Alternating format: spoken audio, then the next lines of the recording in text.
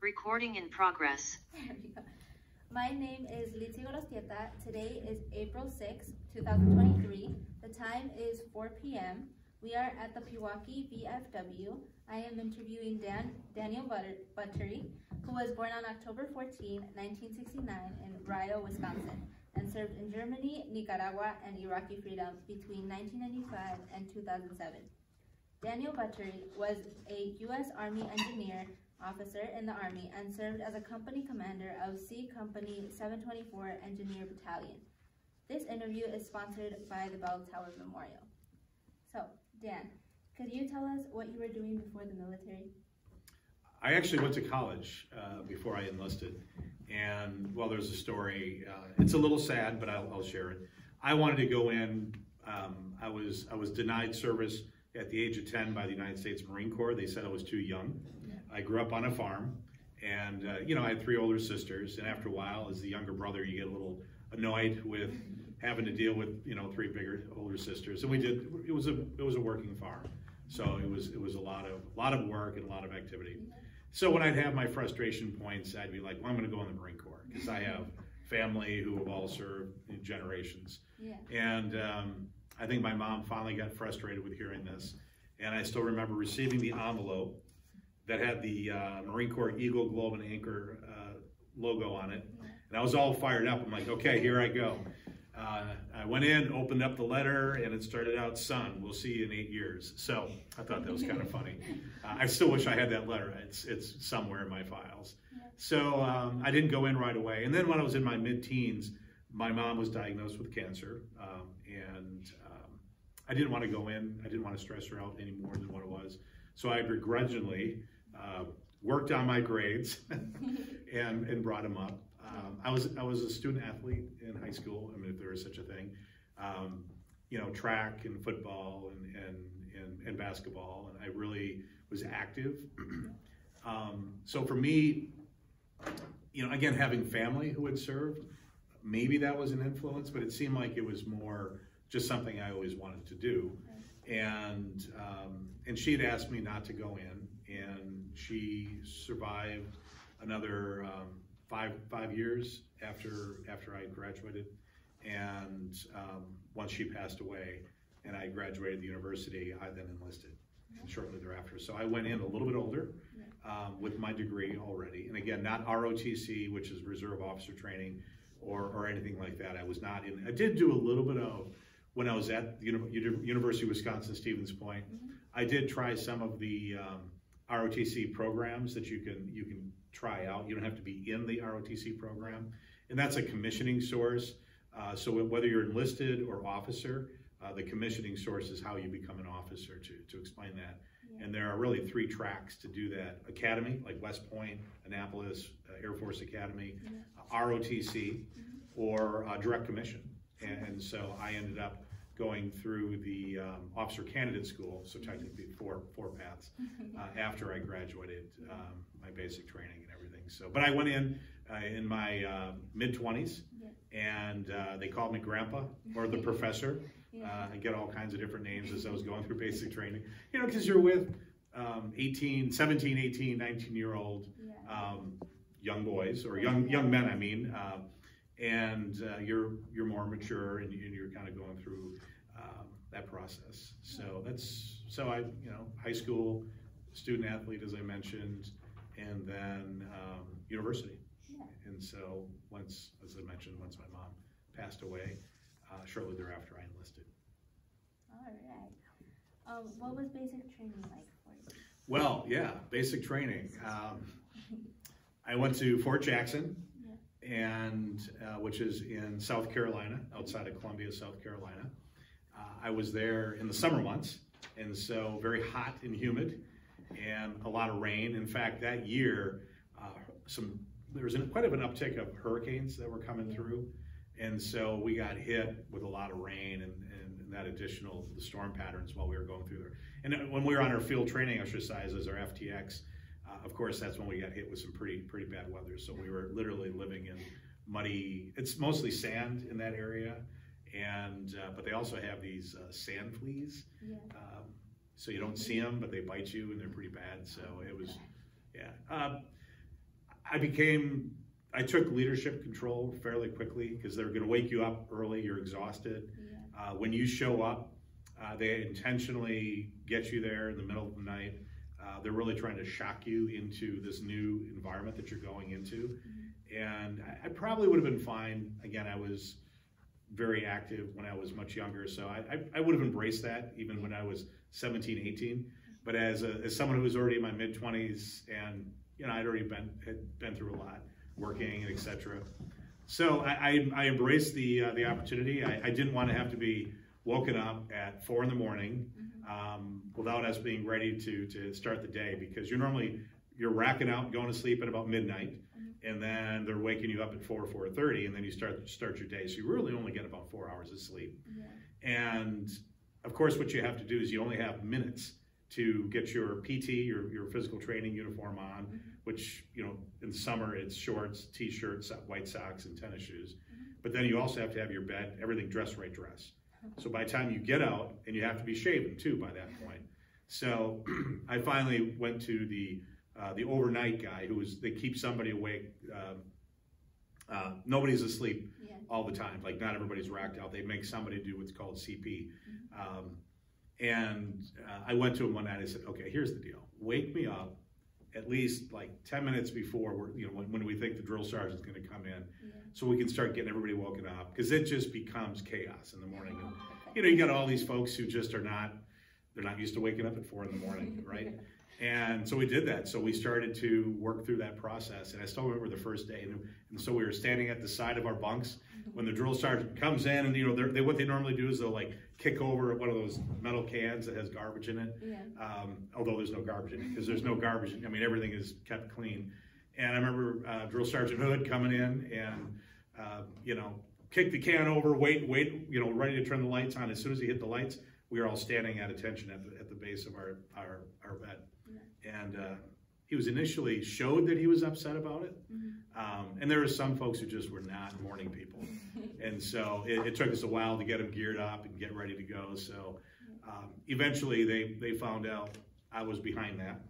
And they didn't punish me for that. I think they started to kind of keep an eye on me.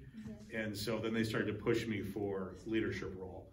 And I would say probably 2-3 weeks into, it's an 8-week basic training cycle, they started to put me in more of a leadership role. And then with that, they have this Soldier of the Cycle program, because they're always testing you. They're trying to shock you, right? Kind of jar you a little bit to get everybody, bring you down to a base and build you back up. Because what they're trying to do is incorporate in you this training style where there's no individuals. I mean, you're an individual, I'm an individual. We're wired the way we are. But they want everybody to have that collaborative team, look out for your teammate attitude. And they really start to build that model using that. So they're breaking everybody down and building it back up together. And I was very honored to become Soldier of the Cycle for basic training, which was a brigade size unit, so a number of thousands of and I was a runner, but I was more of a track, like hurdles, not long distance. And I would challenge myself for PT in the morning. And remember, I'm in my mid-20s, which is young, but back then you're still the old guy in my case in the unit. And I chose to push myself in all the hardest levels. So they would break you up in running teams and based on your capabilities. So Alpha, Bravo, Charlie, right, A, B, C, D, E. And the fastest team was Alpha. And I still remember the first time we were running, or I'm going to be all hoo-hoo, which is an Army reference, right? Like, I'm going to be top-notch and push myself. Well, you're running, you're doing cadence. I mean, I had never run and doing cadence at the same time. What you find is that really helps you with your lung capacity, is as you're running, you're breathing, you're doing cadence, so you're singing and yelling. And I started to get sick. And I was like, okay, this ain't good. So I started to, now we're running in formation too, so it's like four wide and however many deep. And I start to feel like, okay, this is not gonna be good. So I slowly peel out, and now there's drill sergeants all around us. They're just waiting for a sign of weakness. And I peel out, and I slow down enough to let the unit pass. And then I pull back, and then what happens is people will move up, and fill that slot. Yeah. So I mean, you kind of, it's always like organic like that. And I went around back here, and I still remember 2 drill sergeants like slowly coming around me as they're running. They're waiting to just tear me apart, like I'm gonna drop out. And I leaned over and I lose my cookies, and they all kind of back off. Then they leave me alone, and I just keep going. So I'm running and regurgitating, and eventually they're kind of like, okay, we'll see what this guy's got.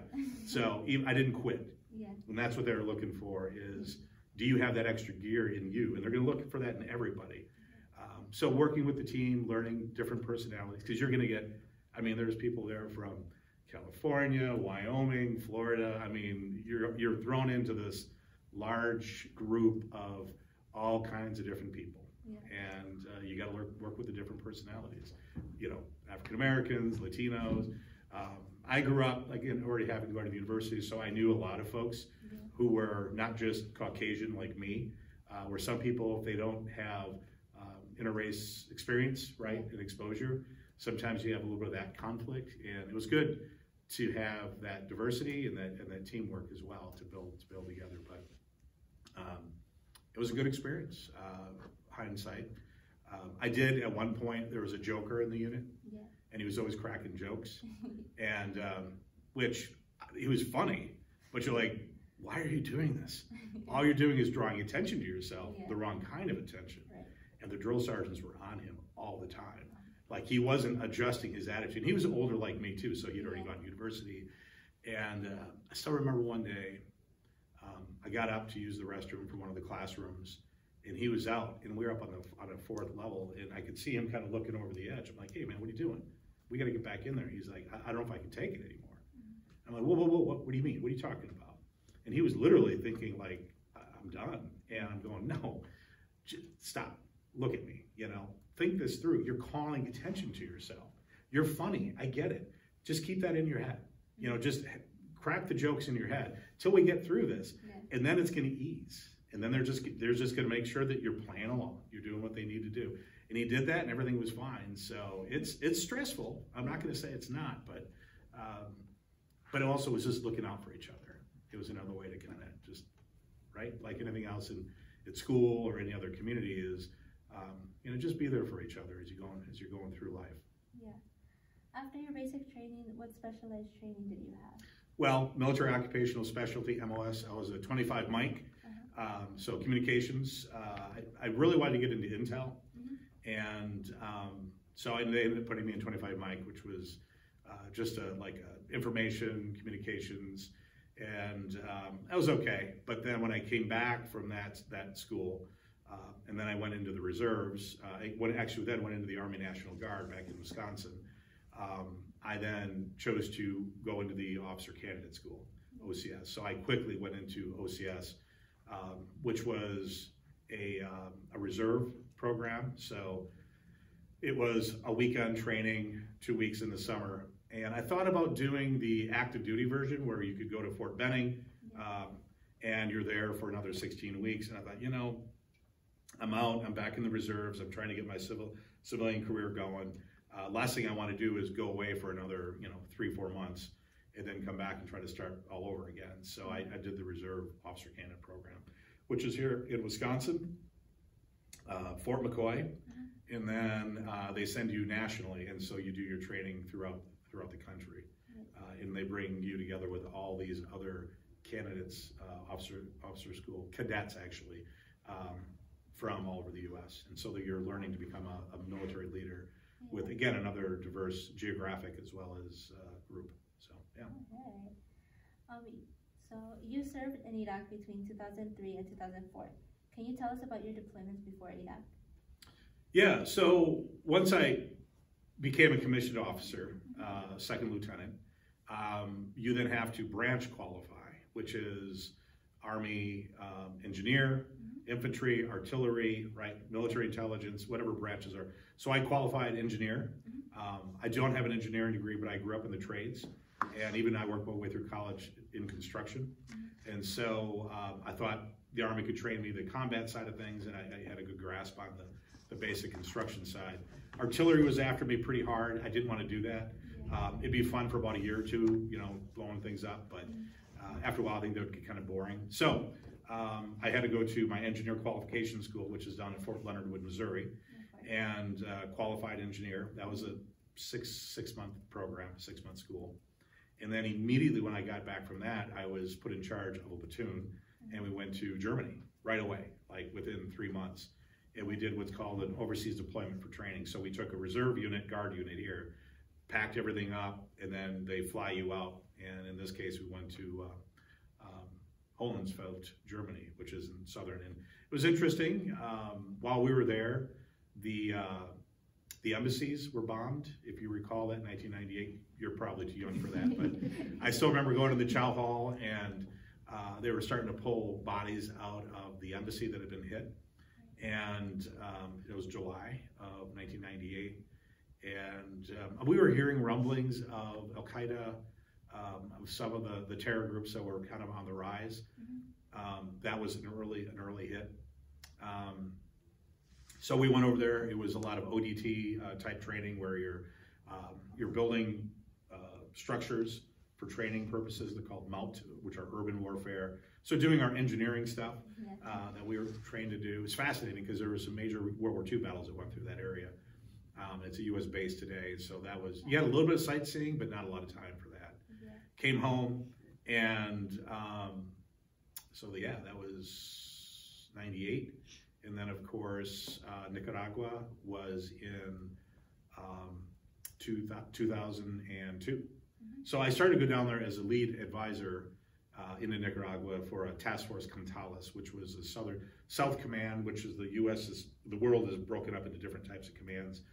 South Command or Southcom is Central America and South America. And like European Command, EUCOM is Europe, as you would imagine. AFCOM is Africa. And so we would go down there, and I'd have to start to plan the mission of what we were going to do as part of this peacekeeping effort. And so we were going to go in, this is pre-9/11, and start to figure out what we need to do and what support we can give them.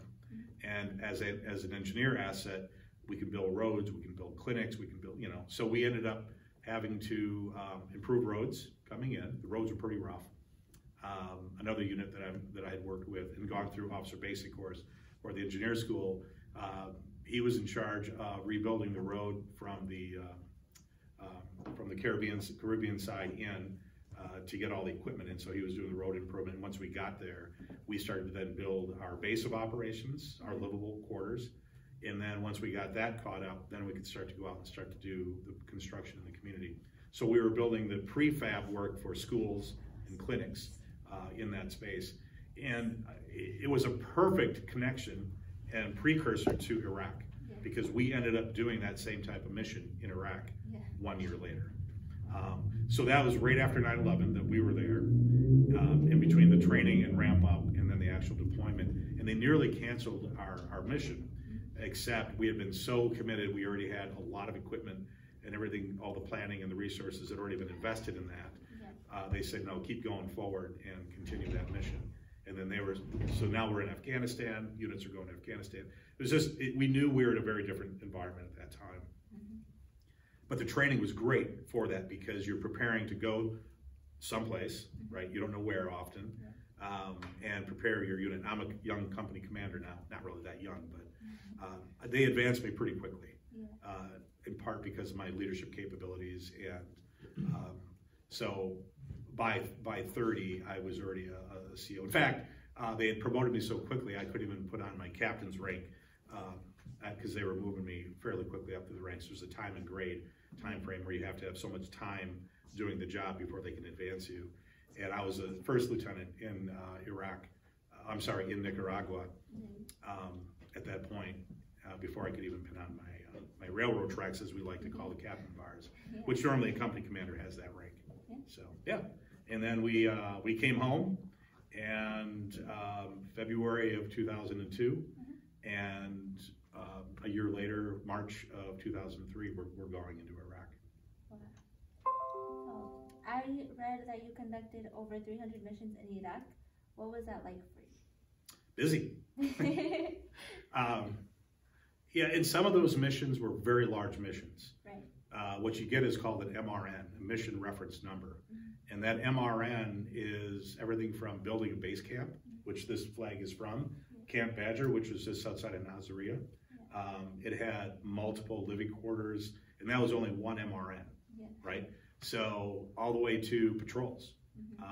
We ended up working quite a bit with special forces units as what's called force protection, protecting them, basically being their bodyguards.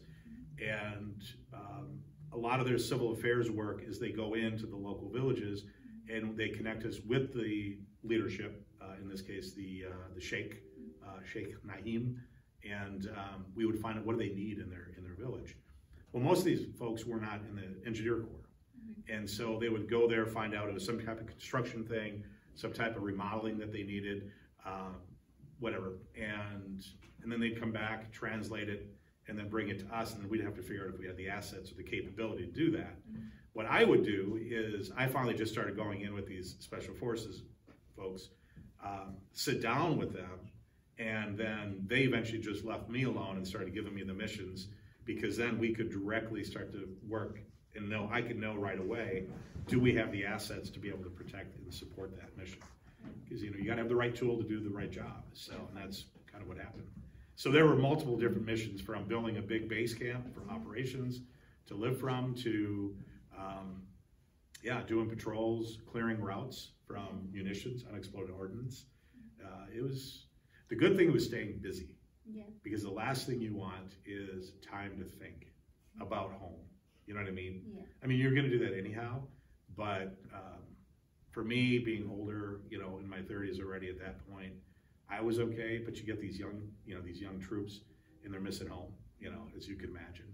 And the most dangerous thing is a bored troop soldier who has time on their hands, whatever, So you want to, but not just keep them busy to bother them, It's more like keep them busy, keep them focused, and give them purpose. Again, most of these troops, most of them had gone to Nicaragua with me, so they had gone to a foreign land. Some had gone to Germany, but now we're in the Middle East. I mean, we're in a very different culture. And I kept emphasizing to them, you're an ambassador. You are an ambassador. We're all ambassadors here. So conduct yourself in that fashion. Treat these folks, even though they're very different than you, treat them how you would want to be treated. And then I would do the same thing with the local Iraqis when I could work with them, is say, I'd have my soldiers come into the tent and sit down with the leadership, and I'd have them bring photos from home of their from Christmas or Easter or whatever, not to get into the religious side of it, but that seeing that this soldier who's on the patrol out here looks mean and has got all these big ugly weapons, but he's got a child, he's got a daughter, he's got a son, and then could make that connection. I think that was really important, because it gave them the ability, Iraqis, to see, we're all just human beings trying to, make the world a better place in this case. So it was good. Yeah, it was a good life lesson for everybody that was there. You were recognized for your services in Iraq. Could you tell us a little bit about that? Well, we accomplished some great stuff, and so with that, you will get recognition, and I mean, brought everybody home. Nobody was killed. There were some injuries, and we were not in the rear with the gear, as they say, like just in the luggage area. We were out front. We were in a very high threat, high risk area, and so it was good. It was I was rated very high by my leadership. Advancement to promote. I was injured in Iraq, severe back injury, and so it ended my career. But it was one of those things where they were pushing me to take on the next level of leadership, and it just never happened because of my injury. What would you consider to be the most important contribution during your service, since you have done a lot? I would say, being a representative of our country. We've got a beautiful country. I love this place. And bringing that forward to these foreign lands where they only know what an American is, right? Through the lens of media, or through the lens of what they're being told, especially in the Middle East, where there's a lot of, there's propaganda everywhere, but And most of the Shia who we worked with were our allies. I mean, they were our friends. The Sunni, it's the whole religious thing, but many of them were happy that we were here, happy that we were there. We did everything we could to improve their quality of life, you know, building roads, etc. And even asking them, what can we do for you while we're here? And also, we don't want to be here forever. I would always emphasize that. This is your country. Let's just get along. Tell me what you need, and we'll be out of your hair fairly quickly, hopefully, because I don't want to be here forever. You know, and you find out some of these troops, men and women, all branches, did multiple deployments. And when I say multiple, I'm talking 5, 6, 7, 8. I know someone who did like 12 deployments. Now, they weren't all 1 year lengths, like ours early on was 1 year boots on the ground. But yeah, it's hard. I know some would do like 3 and back, but then they'd go back again within 3 months. So it was a pretty tough period in our service. You know, you look at from 2001 until about 2011. You know, a lot of multiple deployments. I didn't do that many. I did do some missions into Korea as part of training when they were at the end of my career. Yeah. How did serving during a war change you? Was it what you expected? Yeah, I mean, I grew up not naive, you know. I mean, on a farm, you're around death. You know, life is very understood. You're processing a chicken, or you're butchering something. So some people who've never been around that. So when you get into that chaos of conflict, I mean, we were in some pretty tough areas. There's no question. And I would say it was expected in some cases. You know, the biggest thing was just how you treat other people. And even if our language barriers were there, I would often have an interpreter with me, is you can body language and also sincerity, and you can convey that as long as you are being truthful to yourself and to the others, and how you conduct yourself. And I think that was a big lesson that I would take away from that, is it's in a stressful scenario. Most of them just want peace and stability in their own hometown.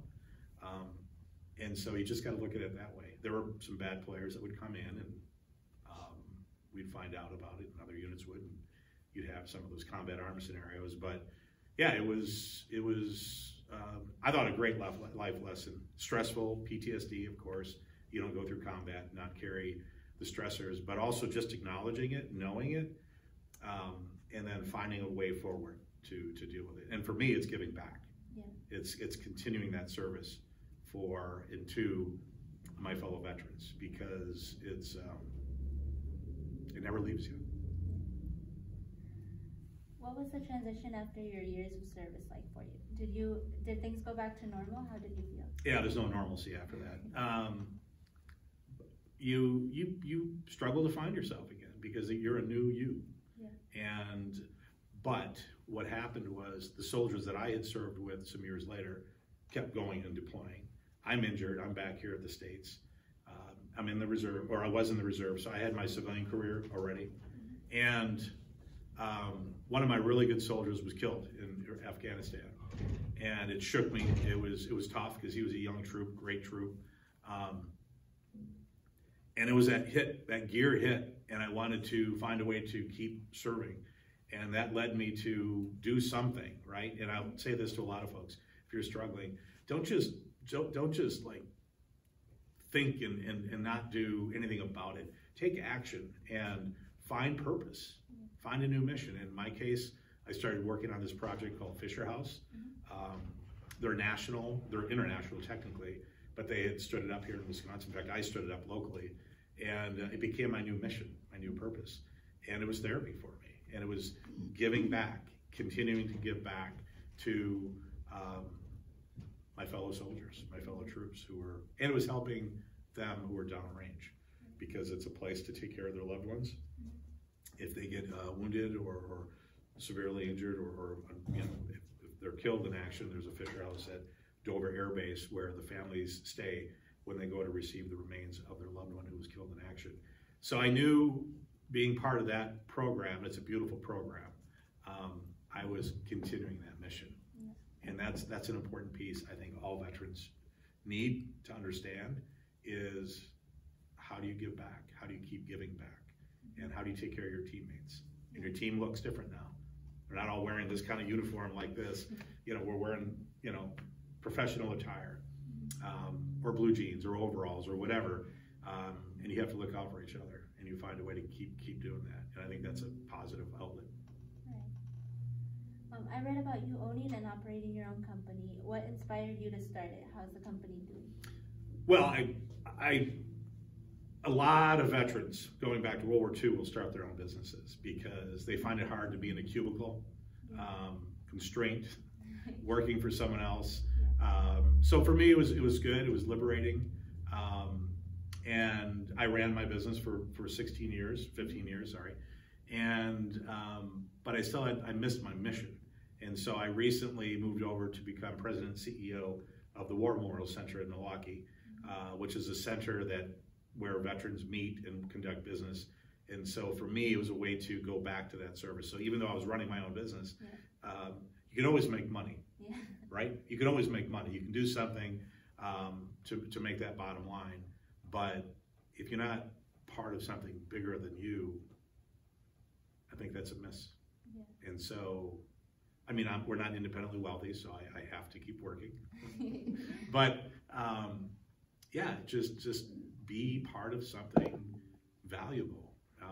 And whether that's a church, a community, a veteran group, and that was an important part for me. So I actually shifted, and I love my company. I had a lot of success with it, but I'm kind of in that phase now of that continuation of service, which I know sound like a broken record here, but it's an important part of me. If that mission isn't there, I'm not interested. All right. What do you feel is the most important part about the work you do now? Is it the giving back? Is it helping out the people that need it? Well, a big part of what we do is educate the community on service, understanding sacrifice. And we have a big education program at the center, and I'm very passionate about that. We call those the mission projects, the mission programs. And I think it's important, when less and less people are wearing the uniform today, 1%, there are less and less people who are relatives or related to that veteran or that military person. And so it becomes an issue of how do we better explain the continuity of civilian and military and veteran and sacrifice. And over time, you know, you go back to World War II, God only knows, something like 40% of families had someone in uniform, or even more, were working in a factory specifically to support the war effort. Everybody felt the effects of this generation of World War II. Korea, you know, it's only 5 years later, so it's still pretty much the same generation. Vietnam, you know, you're talking about a smaller group in population, and since then, it's less and less and less. I mean, at one point in Wisconsin here, you know, we had over about 650,000 veterans when a lot of our World War II vets were still around. We're down to 350 from that time, you know, probably from about the 80s, maybe the 70s era. So we're really talking about a small segment of our population who are defending our nation, if you can make that argument. They're the ones they're at the wall, the defensive wall, and they're the ones who are going to have to hold the enemy back if we get hit. And we're relying on a very small percentage. What that means is less and less and less of our citizenry has a direct contact with those who serve. And, you know, part of that is, you know, great if we don't have to serve. We're in one of the largest periods of peacetime in modern man history, because you look at post-World War II, where you had 25 million people in the world die. I mean, 25 million people, major conflict, every corner of the earth. Yes, we had Korea. Yes, we had Vietnam. Yes, we've had these smaller conflicts. But for the most part, this world is pretty peaceful. Don't get me started on Ukraine, right? Because that's a mess there. But from the global perspective, you know, what did we lose? Something like 7,500 soldiers, service Marines, airmen in Iraq and Afghanistan over 20 years. That was one battle in World War II. one day. So, I mean, and now if you're one of those 7,500, right, your family is devastated. But when you talk about on scale, we're really in an incredible time of peace. So hopefully we're there a lot longer. You never know where the world is going these days, but yeah, it's how do we make sure that a generation, your generation in particular, or younger, or whatever, that they have an appreciation of what it took, or what it takes, and understanding selfless sacrifice. And still today in Wisconsin, since World War I, we have 1,600 of our citizenry who are still missing in action. Gone. Never came home, no body. That's pretty intense. And that was pretty much World War I, World War II, and Korea, mostly. I mean, we have 26 from Vietnam. So, and those families are still with us. They're still missing that loved one.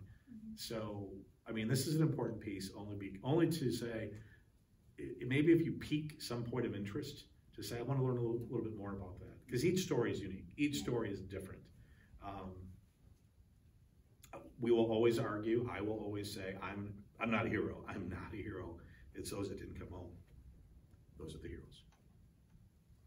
What are some of the life lessons you learned from military service? Don't tolerate